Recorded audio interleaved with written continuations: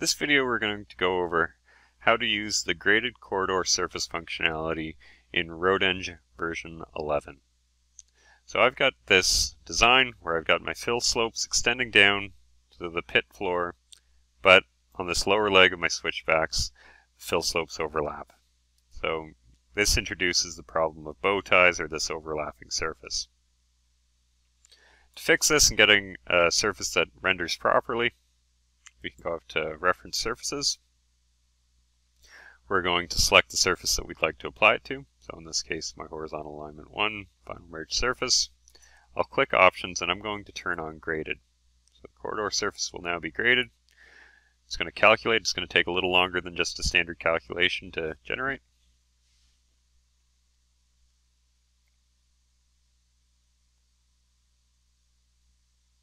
And there we are.